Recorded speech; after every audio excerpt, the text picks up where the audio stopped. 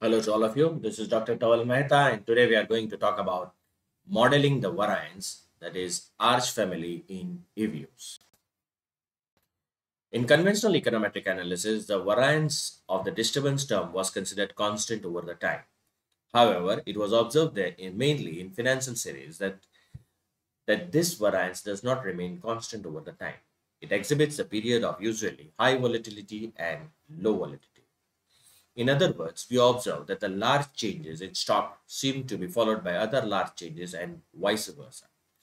This phenomena was analyzed by financial analysts and it was named as volatility clustering.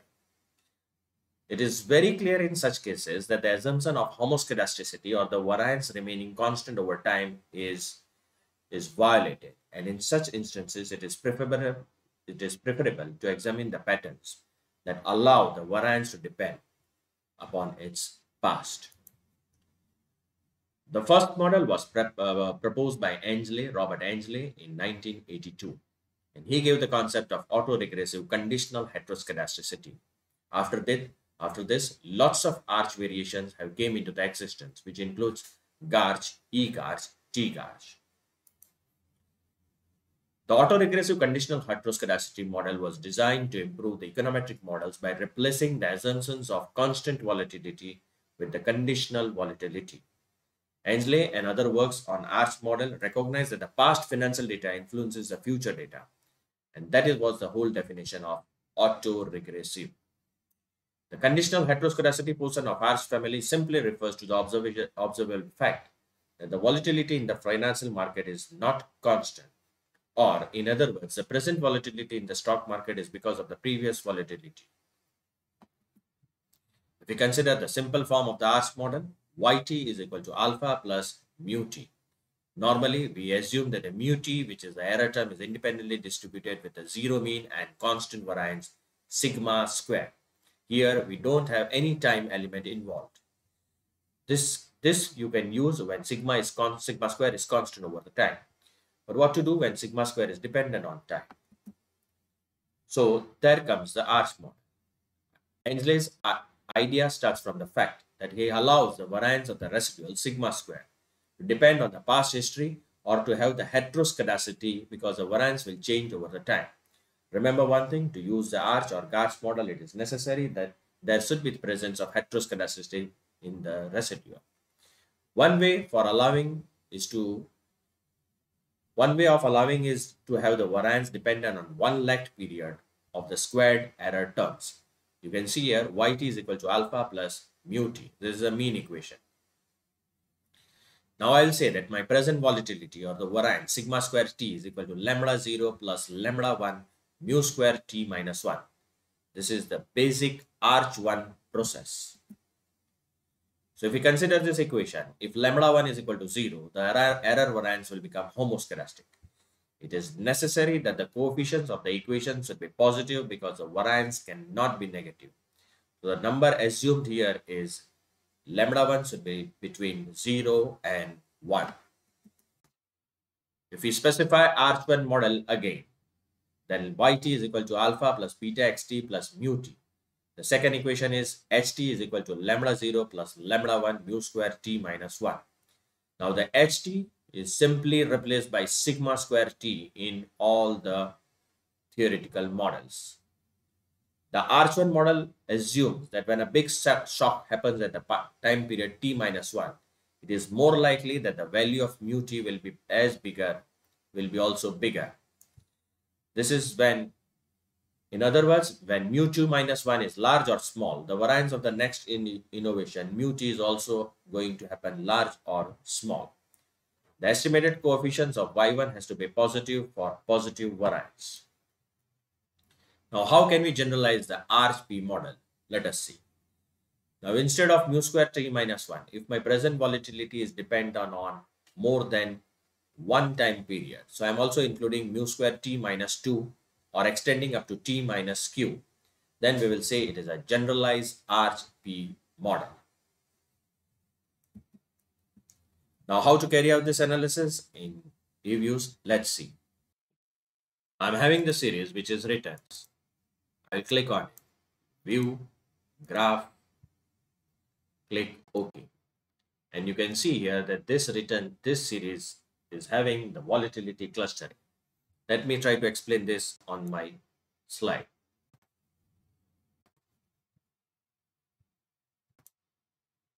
You can see there is a strong evidence of volatility clustering which is happening. It means that the volatility is not constant over the time period. So volatility is not constant. So wide swings in the squared residuals can be taken as an indicator for underlying the volatility in the squared residual figure. The cluster of periods when volatility is high and the cluster of periods when volatility is low can be seen in the previous graphs. This seems that the cluster seems to be autocorrelated. When volatility is high, it continues to be high. When volatility is low, it continues to be low. Now, how we can carry out the analysis of squared residuals? Let's again go back into EViews. At present, you can see that there are no residuals which have been generated. We want that we generate the residuals. For that purpose, I'll run the equation. Quick estimate equation, returns, click OK. No coefficients was specified. Okay. I'll specify C as constant. Click OK. I got the graph. I got the equation. You can see here. Now you just see the residuals have been generated. Just a minute. You can see here the residuals have been generated at the fag end. Now I will save this residuals somewhere. So generate resi 01 is equal to resi. I'm storing this residual somewhere so that I can use it for my purpose. Now, why I cannot directly work on this residual? Because every time when I'll run the model, this residuals will change. So that's the reason I will have to create the new series with the name of resi01. Then I'll generate the square of it.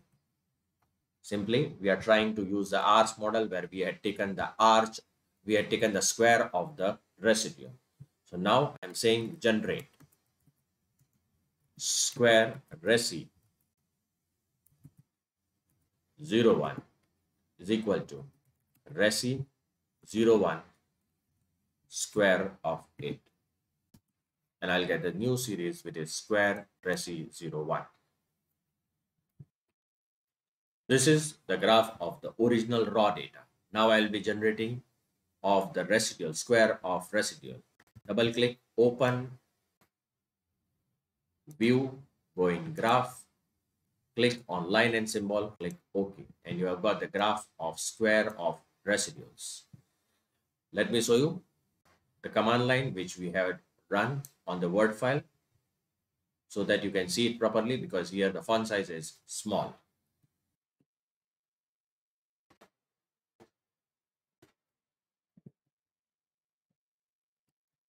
So this is the command which we have generated. Generate resi01 is equal to residual. Generate square of resi01 is equal to resi01. Whatever series which I have generated here, it's square. Now I'll copy this in my slide and let's try to interpret the results. So our assumption that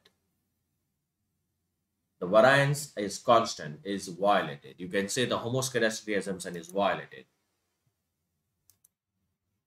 So sigma square is not constant over the time. So if we introduce the heteroskedasticity in the model, in which now my variance is dependent on time. So sigma t1 square, sigma t2 square, sigma t3 square, sigma t4 square, sigma t5 square. Now we will have to test that is there any presence of arch effect in the model or not. We already know that this is a mean equation and this is a variance equation. Null hypothesis is lambda 1 is equal to 0. That is, residuals are homoscedastic. Alternative is residuals are heteroskedastic. Now we want to detect the presence of arch effect in the model. So I'll go in estimate equation. I'll write down returns C, returns -1 and enter. I got the result.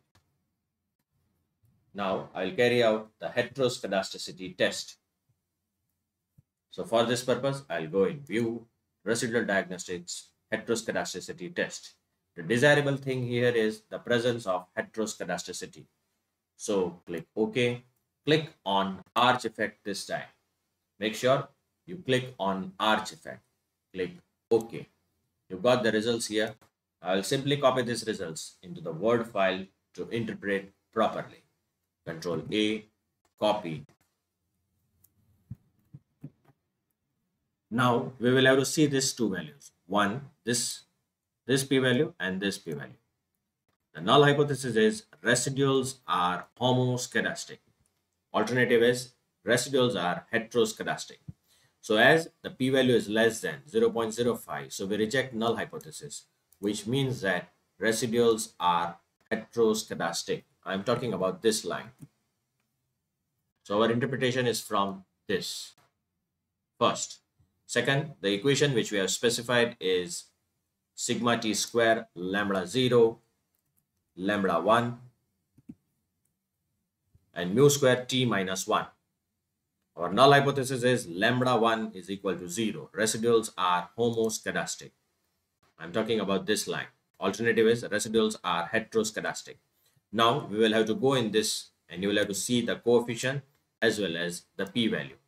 The thing here which we have to observe is p-value is less than 0.05 and the coefficient is positive. It is between 0 to 1, which is desirable. So here, as lambda 1 is 0.132, which is significant, as p-value is less than 0.05, so there is a presence of arch effect. Now we will have to run the arch model in EViews. For this, again, I'll go back in estimate. And this time, I'll activate the arch model from here. It will form the equation on its own. To carry out just the arch model, make sure that you make the arch effect equal to 0. All the options, keep it on default. And click OK. You got the answer. Now let me copy this result in the Word file to interpret. Now we will have to remember that this is your mean equation. And this is a variance equation. It has been specified clearly in your model also. This is a variance equation. If you see the coefficient of constant, it is 0.00401. Now the mean equation is equal to returns is equal to 0.004 into 0.075 returns minus 1. This means that irrespective of any volatility, you will get the mean return of 0.0004. If we talk about variance equation, ht is equal to lambda 0, lambda 1, mu square g minus 1. So ht is equal to 0.00. This is basically e raised to minus 5 and 0.612 mu square t minus 1. So this is a variance equation. It gives a variance of the arch model.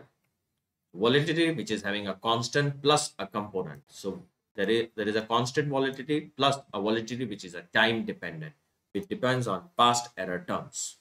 So arch effect mu square t minus 1 is statistically significant. You will have to see the value of p.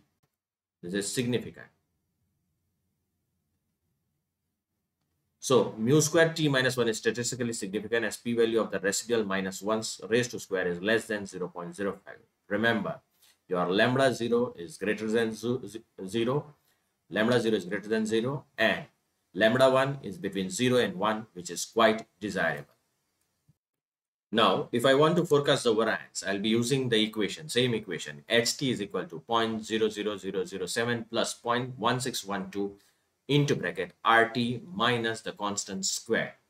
Basically, mu t here, the rt minus mean rt square is the estimated error in time t and can be used to obtain the estimated conditional variance. Now, let us generate the conditional graph of the variance. So, view Gauss graph conditional variance. Click OK. And you got the results. Let me take these results into the PPT so that I can explain the things nicely. So the plot of conditional variance is stable over the time. You can see here. Now this is the graph of the raw series, the basic series. Both the series are coinciding with each other. You can see here 1, 2, 3, 4, 5. The next thing which I want to do is to forecast the variance. So for this, I'll go in estimate, activate the equation again, and this time I will press forecast. So click here on forecast. We'll be forecasting for the entire series at present on the whole data. Make sure dynamic forecast is on. Click OK. You can see that the forecast of variance is constant over time, which means that the stock is less volatile and so investors does not have any risk of losing the money. You can see here, forecast is constant. Let us go back and do the subsetting on the sample. So forecast, and this time I'll be changing the time period. I'll make this as 1999. Click OK.